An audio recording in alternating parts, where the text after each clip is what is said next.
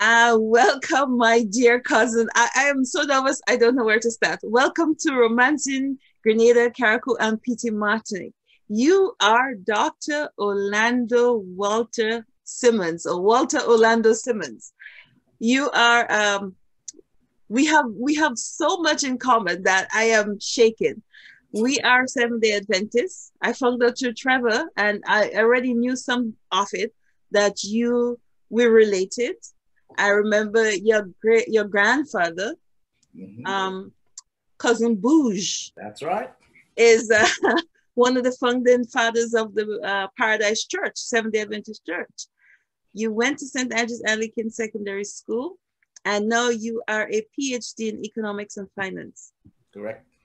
You are your expertise, I read, is in business statistics, labor economies, economic analysis of law. You're working on, your current research has to do with the West Indian in the labor market versus the American labor market. So you tell us a little bit about that later on in the show. I am going to break the show into 3 parts because I think we're going to have a lot to talk about. Okay. Because from Trevor Modest, who you say you knew as Trevor James, I learned that you guys started with your athleticism in the cocoa in Paradise. Yes. So let's start right there. And I have some secrets I'm gonna reveal to the world. So we're gonna start though with the cocoa. So tell me about yourself. Tell me about growing up in the having sports in the cocoa, because you didn't grow up in the cocoa. Well, close to the cocoa. I'm on the border with the cocoa. So okay. yeah. So, well, thanks for having me. I think it's a great privilege to be here. And the first time I saw your show, I was like, well, this is so relevant and this is so needed, and I have not connected much with Grenada since I left in 1982. So I felt that at this point in time, it was just a good time for me to be connected. So thank you for having me here. So going back to my growing up, yes, I grew up in Paradise, right by the junction there, the intersection going to Simmons and then going up to SAASS. That gas station there, the Shell gas station, was the land belonged to my grandparents. That's Melo, Bouge, Douglas, but it was leased to Shell Antilles, I'll tell you more about that, how much they paid for the lease and all that type of stuff and so on. It was those folks knew how to utilize and exploit our local people. Anyway, so I grew up there, and as maybe Trevor told you, we started, in terms of it. So my mom. Sorry, you're missing something. Are you related to African Teller, the Calypsonian? Well, yes. Right. African Teller was my next door neighbor. Right behind me was African Teller's home. Yes. African Teller's mother and grandmother are related to us. So yes, indeed, I am related to African Teller. Okay. I still listen to African Teller music every night, playing that guitar, So I grew up with African Teller. We grew up in the same yard as you. You're right. So we grew up there. And my mother, I have to talk about my mom. My mom is, this was the most influential person in my life, and we're going to talk a little bit more about that. Her prayers, I'm getting up 5 o'clock in the morning to go running, and my mom gets up every morning and prays with me before I go out. Wow. Every morning, yes. Wow. 5 in the morning, She died young at 62, but I'm sorry. So I miss my mom. So growing up there in Paradise Junction, big yard, lots of people. So the athletics started really, Trevor is right, and the cocoa, this guy Farrell. So Farrell lived, he had a long, a long grass path. And these guys were ingenious, because here he is, Farrell, and he's putting on this event, call it the games, the cocoa games. And we used to just run and we just ran, and I just so happened to be fast. So no special training, but that's where he's right, 5, 6 years old, And when I said Trevor was my neighbor, Trevor lived maybe about 600 yards from me. All right. Yeah, just in the back of, Yeah. So that's basically where we started, yeah. So Trevor and I are both from Paradise. So I knew Trevor and I we grew up together, yeah. So as you're an Adventist, and I remember us coming to, you wouldn't remember me because I was a thought maybe an irritant to an older boy like you, coming to your grandfather's house for lunch on Saturdays. So you're now ready to go to high school. Why SAASS and not Montrose? Because I would think Montrose was already built there. Well, Montrose started technically in 1958, but the school that's on the present site basically started there around 1972. Yes. So I went to SAASS in 1973. And at that time, all the Douglases went to SAASS. Oh. All the Douglases were in Piggott House, the greenhouse. Okay. Yeah. So well, actually, it doesn't show now, but I am wearing my green. It looks quite white. I can tell, but it's green. Yeah. So and then my sisters, Claudette, my older sister Claudette, and my middle sister Priscilla, they all went to SAASS. Then Patricia Douglas, they all went to SAASS. So, family tradition. Right. So the tradition was you go to Methodist, and from Methodist, you go to SAASS. So I went to Methodist school, and from Methodist school, I went to SAASS. So yeah, let's talk about SAASS, because from our discussion, you told me you went through the three stages of SAASS. Yes, I went from pool to pavilion, then to telescope. So I started in Grenville at the Nutmeg Pool in 1973. And then 1974, we moved to Simmons, the Simmons Pavilion. But the nice thing about that, though, is that the students moved all the desks and chairs, During the summer, we loaded up the trucks and so on. And we made about 4 or 5 trips from Grenville to Simmons Pavilion, carrying the chairs and the desks and everything, SAASS was a family affair, though. Yes. And the experience of the pool was kind of great, too, because I remember I had a white, I don't know if he was a Pisco worker or something like that, a white teacher, Mr. Crank in Form 1, So, and then Mr. Eric Donald started with us, but that's where I started. So from the pool, we went to the pavilion that was in Simmons. So, and that's where, so I'm from 74, I'm in Simmons. Okay. I remember, I was quite young, but I remember when hearing that SAASS is moving from the pool to Simmons, and I remember one of the older ladies saying, well, you don't see the motto is always sailing, so they're going to always be moving. Semper Navigans. So we were always sailing. But remember, at the time, the race track was still there. The paddocks with the horses, So in the morning when we come, the guys are still training and so on, So all this is still happening, while school is going on. So, that must have been distracting because the pavilion's open. Yeah, the pavilion is open, and sometimes when it rains, the rain comes in a bit, so we have to, you adjust the things, you make adjustments. Okay. So that was an experience. So from 74 to 78, we were at the pavilion, and in 78, we moved to telescope. So when did you start with your track and field? You did track events. We started around 73, but in 73, there was no, 73 or 74, there was no intercall. But I really started going in 75, 76. So I would say from 75, 76, 77, 78, I was from a sub-junior to a junior, always won the 100, the 200, the 200, the relays, then the long jump. But within that period, we had some outstanding athletes like Matthew Parrott, from Grenville. And so we had Matthew Parrott. Then Trevor and them came to SAASS. Trevor came around 75 to SAASS. I think Trix and them maybe came around either 74, 75, but they were not in Grenville. I was the only one left over from Grenville.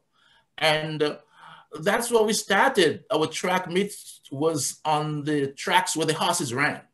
Right. Well, you had nice flat grass at least. Well, we had nice grass, but like for the 400 and the 800, it started way back, well, almost on the beach. That's what I was thinking. So when the 400 started, you couldn't see the athletes until they came on the street. You know, because you have the black stage and all the coconut and trees. the coconut trees, right? You really can't see anything until you came on the street straight away, and then you know but by then, you know, and we were all, by that time, most of us were barefooted. You know, we're not running with shoes, and you know, it was, you know, and then we had sports was not just the field events and so on. We had things like, for example, I remember the tug of war. You know, I mean, because at one time, Picket House, Picket House tricks, myself, Roland Joseph, Glyden Christopher, Joseph Henry. I mean, the SAASS, half of the SAASS senior team were in Picket House. So we had some real strong guys until Big Livingston and, you know, and then came the big guys up from Tivoli, massive, you know. I have, I think, though, I have pictures, which I'm going to show in a little while, but I think, I know that's when Lane started to win, and it's... after we left in 1980, then Livingston and those guys, you know, they took over.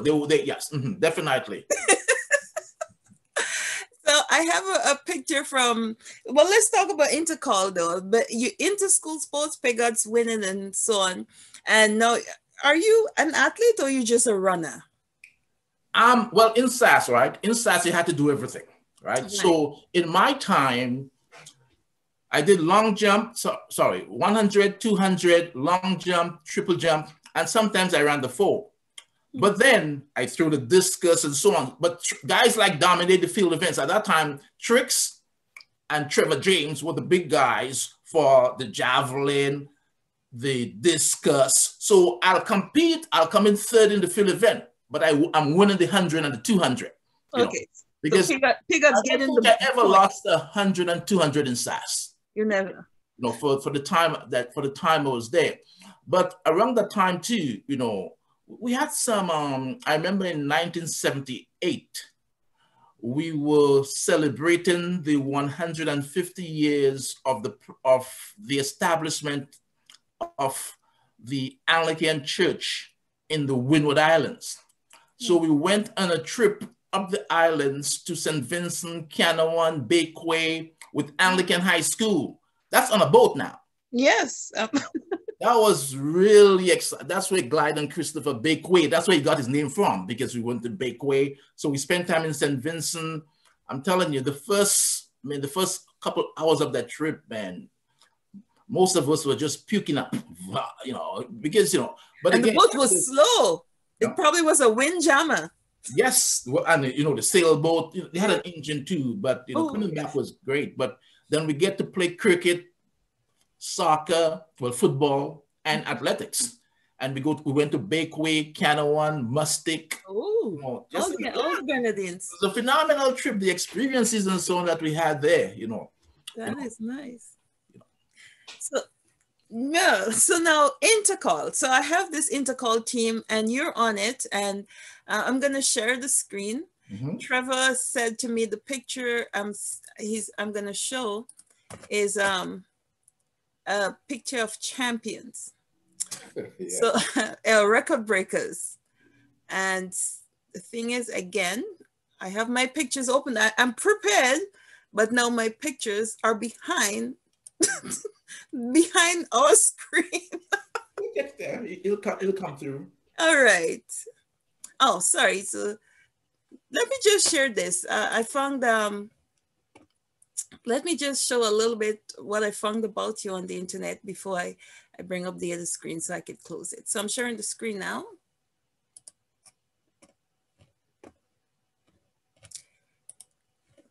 And do you know this handsome fellow here? Yeah, that's me. Yeah. Thanks for sharing that. That's I'm currently at John Carroll University. John Carroll is one of the 28 Jesuit Catholic school. Most people may be familiar with the bigger ones like Georgetown and Boston College. You know, they are also Jesuit schools. You know, where basically the presidents are priests, but these days they have a lot of lay people that are priests. So I've been at John Carroll for a while, you know, and I'm currently the associate dean of the business school, and I run all the international programs. So I get to travel a lot to Africa, to Asia, to Europe. Oh, wow, wow, wow. And, Very I good. run all the MBA programs there. So that's what I do currently. Congratulations, congratulations. You're doing us proud. And I'm going to close this one. I just wanted to share it and start with the pictures. Okay, this is the picture you sent me first. So yes, yes. I kept it because there's some people in it. Yes, so moving from here, if you move from the left to the right, you see Patrick Simmons. That's Patrick here, right? Yes, that's Trix. That's Trevor James, Trevor Modest. Trevor Modest, yes. Yes, that's Trevor. That's Walter Simmons there. And next to me there is Roland Joseph, Roland Tiki Joseph, but now he's Henry Lewis. Oh, okay. So everybody know you as and then Walter. Next to Roland Tiki is, yes, Walter Orlando. Most people know me as, yes, definitely. Yeah. And next to Roland is Joseph Henry Babili. That's Barbelli. Every time I see him, he looks different. So I really Babili's in New York. Next to Babili is, that's Babili. That's Carl Barito. Barito is also in New York. He was a long jumper. Yes. A long jumper. And then, so the big guy there, Mr.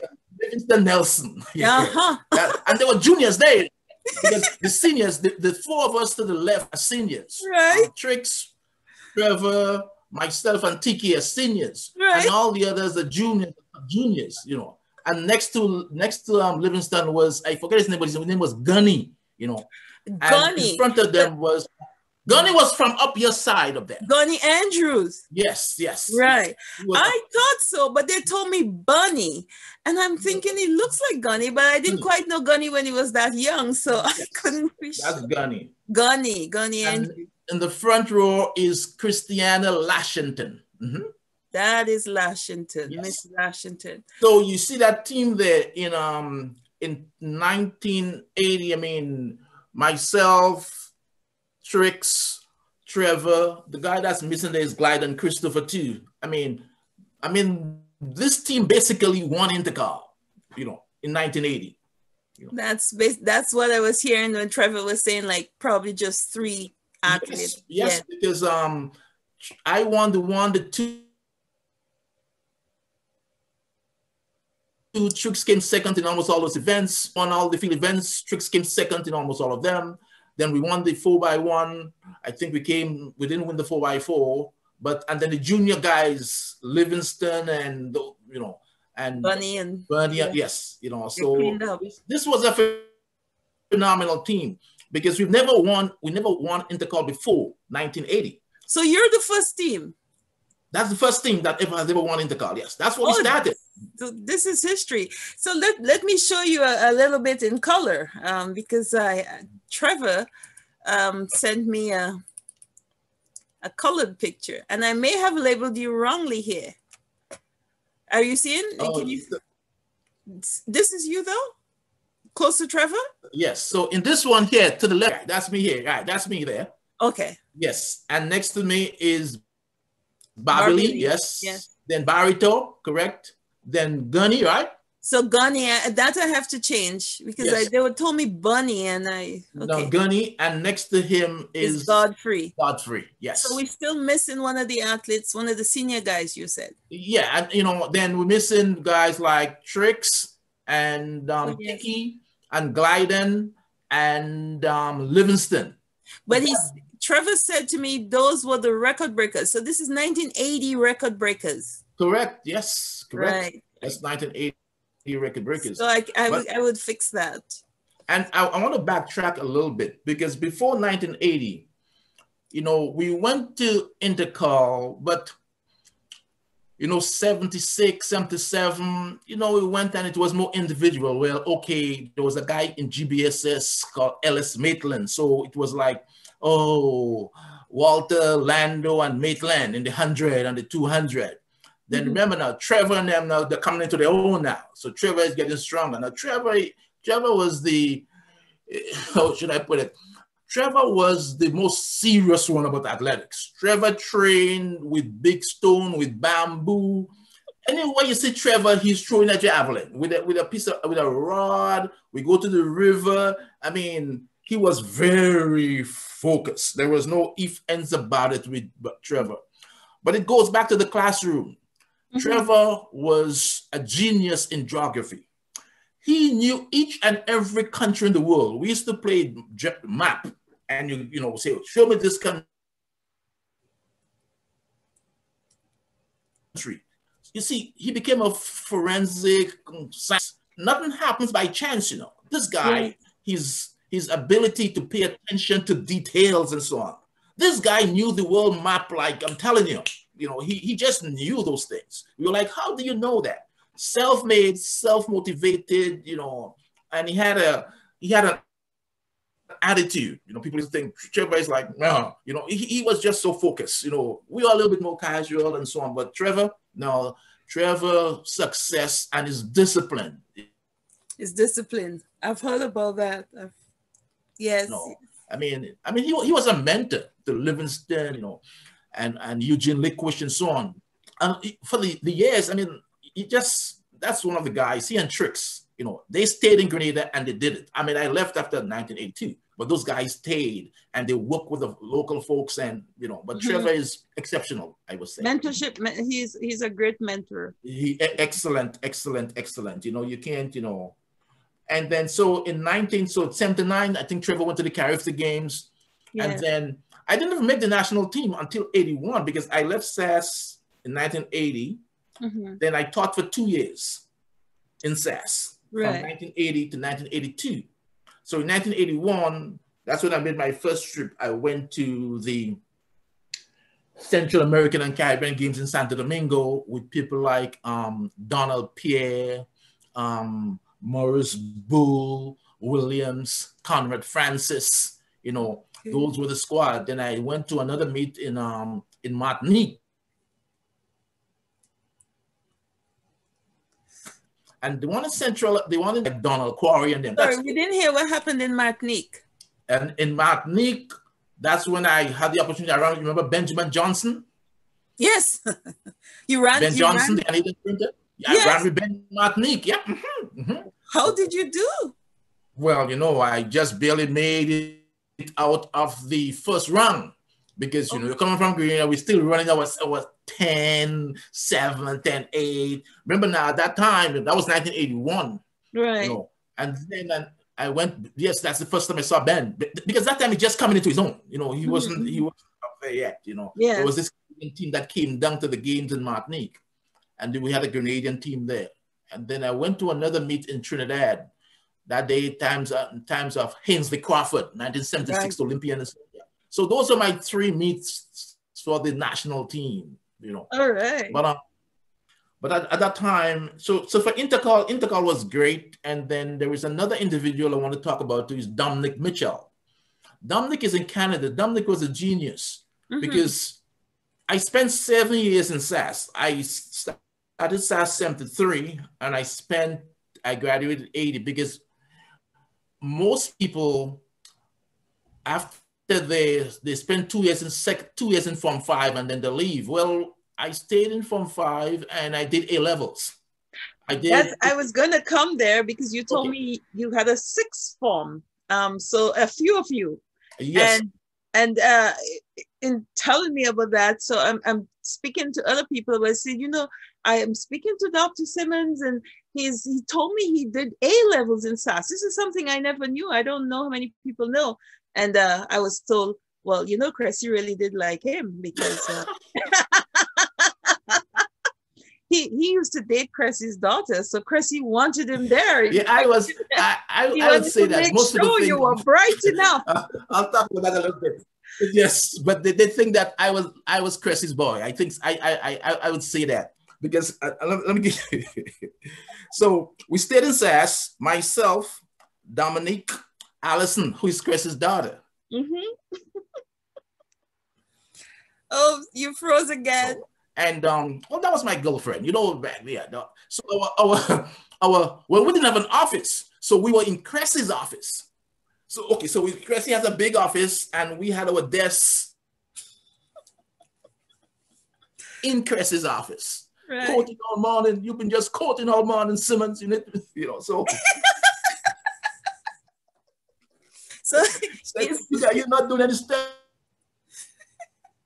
So you got scolded sometimes for you've been quoting all morning. You know, so we went, yeah, we stayed in Cress's office. Dominic did biology and chemistry. I mean, the guy we didn't have no lab. I mean, really, his mom was a nurse. So he read all the nursing books and so on. And he did biology and so on at A-Level. It was about 7 of us. But no, we were not the first. Before that, we had Claudia Mark, and I think even Cressy's son, Junior, did some A-levels there. But we stayed, myself, Dominic, and in 1980, you got to remember too, Dominic won the high jump because he beat Jericho. Jericho was the GBSS top-notch guy. I mean, he really shattered him that day, And Jericho became a big disc jockey. Unfortunately, he died a couple of years ago. Oh, sorry. I was gonna go look for him. Yes. So Dominic Mitchell. Dominic is kind of reclusive, very quiet. He still comes to Grenada with his bike. He rides all over Grenada. You see, another thing Dominic and I used to do is that we used to go hiking. So we'll walk around Grenada. Sunday morning, we leave home 4 o'clock, go sit go all the way to St. George's, myself and Dominic and Vivian Filbert. We used to explore. Oh, Vivian Filbert is from Ledig. Yes, of course. Yes. Mm-hmm. Yes, Vivian, he's in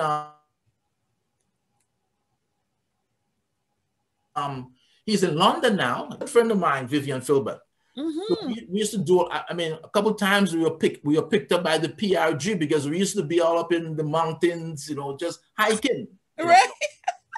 So we were picked up, but then after they realized that, those are some guys. You're not destabilizers.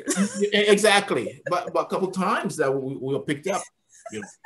But it was just a lot of fun. It was just, I want to go back again. No, so remember now, so 76, 77, when you won any event and you broke a record, you were invited to the Botanical Gardens by Uncle Gary. Uncle Gary, yeah. I mean, hey, listen. And he was very, I don't know if if you know about Progress Park and how Progress Park came about and those type of stuff, But you can tell me. I heard, I'm not sure what I know. Well, people give stories and so on, but and I'm not saying my story is authentic, but remember now, going up to the airport, we used to be playing cricket in the road and soccer in the road and so on, and we could remember that, Uncle coming up to the airport and seeing us and so on. He said, hey, I'm going to give you guys a park. You guys have to stop playing cricket in the road and so on. And then what Progress Park is there, I mean, the story, we have to validate the story, but that's part of that's our story. Right. And then Progress Park started in the 70s, gradually expanded and so on, and then, but going back to the Botanical Gardens, man, you go back to the Botanical Gardens, and if you look behind me, you see, let me just put you see that little jacket there, that Adidas jacket? Yes. It was given to me by Uncle Gary. Well, it can't even go on to, it can't fit me now. It can't go. Oh, no, you got to keep it there. Oh, yeah. That jacket there. Uncle Gary jacket for breaking a record. Oh, yes. So there was encouragement for you to keep doing more. Definitely. And that happened from, he invited everyone to the Botanic. Now, remember now, going to St. George's was like a little privilege back then, because most of us we never went to St. George's unless we go into some dentist, some medical thing. We don't go to St. George's. So going down to St. George's, man, and we dress up in our, in our little best, And Cressy was very much like that. Cressy was like, you got to look your best. You're not just going somewhere, anyhow. You have to look your best. And we went into the Botanical Gardens and we sat in and he came around. It was almost like mystical. He came, shake our hands and congratulate us. And he's a very proper guy. Yes. Was he wearing the white suit? Oh, yes. Yes. Well dressed from head to toe. Yes. Well, you were his guest, so I think he was. Oh, yes, definitely. And I went there, but twice, not one time. The other, we got other gifts and so on too, But why he had an office in the Botanic Gardens? I have no idea, but that's where you met. Yes, that's where we met, you know, and it was, and so my you know, so I there's certain things I keep. I like the blue tracksuit. So. Yeah. So I remember Uncle. This is the gift from Uncle Gary. And Uncle Gary is from your area. Yes, because but that didn't mean it meant you had to break a record still to be recognized and to get this gift. It didn't just give it away because no. You had to work for it, you know, and that's the thing, you know, you have to be disciplined, you know, and we have to earn things, you know. It's not about just, you know, you work hard. And in SAASS, that was you know, we at that time, you know, I don't think we thought we were working hard. We were having fun. Mm-hmm. But around 79, 80, because 79, we almost won Intercol. And that's when we realized now we have to be more strategic. And then we had people like Mr. Donald, Mr. Glean, and so guys now. They said, okay, we were not just going down to Intercol to win one event and, you know, Lando winning the 100, Trevor just winning the javelin. We were going down to win, you know. And as a matter of fact, we went down. Usually I went down a day or two on before because I don't travel well. I kind of vomit on the bus. You know those buses, boat buses and so on. You know, so I usually went down a day before, and then I would go up by GBSs, kind of intimidation. That time we, you know, go see Maitland and them, and they said, well, Lando is down here already, and so on. Yeah, you got it, you know. Oh, I didn't know you were that strategic. Yes, we had to, because, you know, at that time, you know, we had to be, you know, you had to be exceptional. You can't be as good as them because the judgments are usually against you. So we knew that would happen. So we can't come close. We have to win outright. Yes, I heard that. You have to win big. That was Cressy's words. And when we won in 1980, we broke 7 records. Whoa, yes. You're giving me goose pimples. Yes, we did, you know. We did it, and Trevor record and so on. It's, I mean, it was just impressive. You know, we've never been there before, you know. But I want to come back with Cressy because I know they'll ask things about Cressy and I. Yes, so Allison, Cressy, and I spent a lot of time. Think about it. I spent 7 years with the guy. So he was very influential in my life. You know, very, very influential. Yeah. You know, so even when I wrote my doctoral dissertation, one of the things I say here is that a special thanks to Mr. Creswell Julien, my high school principal, who allowed me to discover the many facets of my potential. You know, I gave that's part of my doctoral dissertation that I gave tribute to him.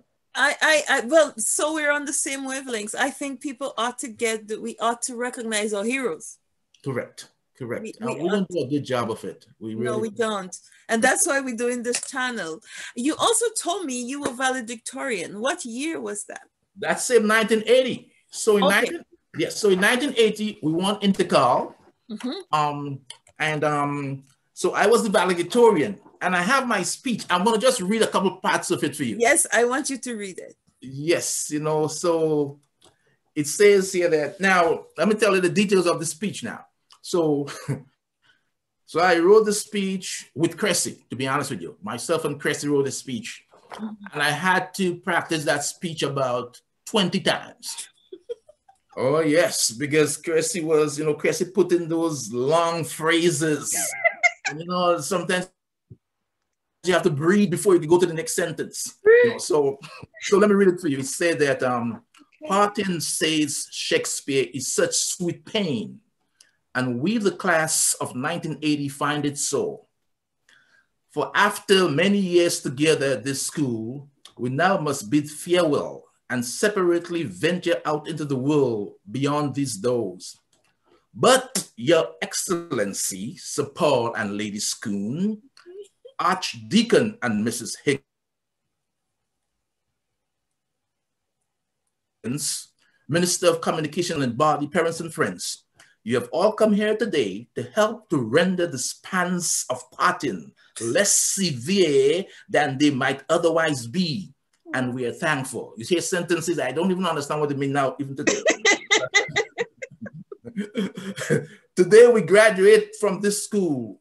We graduate into life. As we leave our school still voyaging, as our motto says, we begin voyages of our own, voyages academic, cultural, and spiritual. How well we succeed will depend upon the soundness of the vessels in which we embark and the course we set. Fear weather at all times, if at any time, nor must we be weary of the toil and the travail as we roll from starboard to larboard. For we are part of our school's wanderings. During these years, we have gone with her from place to place, from pool to pavilion, until finally we have fetched port here at Telescope, our final docking, where much fittings and refittings have yet to be done. It has been a rough journey, and our quarters were never ideal. Yet we have survived, and we, a fighting spirit, our school has instilled in us the spirit that has encountered all the perils of the deep. As students, we have tried to keep up and uplift the name of our school. Our annual sports meeting is a great social event in St. Andrews. And in this, our year of graduation, to go no further back, our school won the inter-secondary cricket competition against all comers in celebration of the first anniversary of the revolution. And that was cricket we were talking about. That's 1980. Yeah. The first competition, cricket, SAASS won it. Right. No. Not satisfied with this, and to be consistent, we ripped the insides out of all opposition at the 1980 Intercol Games, setting no fewer than 7 records, and thus ensuring that 1/3 of all the records at this level are held by SAASS. Our sorrow is that our mate, Trevor James, who set 3 of those records, which we are certain will remain in the books for a long time, is not here with us today. His prowess in athletics has taken him overseas for 8 months of training in that field, because in 1980, Trevor graduated, but he was not at the graduation because he got, so I was just paying a tribute to him. Very, very, very good. No. And he said, academically, in spite of the many drawbacks facing the school, chief among these, no laboratory. Our teachers have put in a tremendous amount of work, including extra classes in their spare time. Our principal, who has been here for over 25 years, because Chris came in 1952, and I think he left in 1986. That's a lot of years. Yes. As I have said, the staff has played such an important role, in our development. We, the graduating class, thank them for their faith, and the institution, we would like to see them reap a rich reward. As we leave, we would like to remind our successors that as students, they have a tremendous and significant role to play in maintaining the tradition that we have set. In this respect, we urge you to make the fullest use of the facilities. Parents have a part to play that is of permanent importance also. This entails monitoring the overall progress of their children at school, cooperating with school authorities by their continued support. This is important and must be understood by parents if they wish their children to do well. We are passing on, but it means that our school must continue with the tradition. There can be no substitute for cooperation. Finally, as we take leave of our alma mater, we leave our best wishes for her continued success. We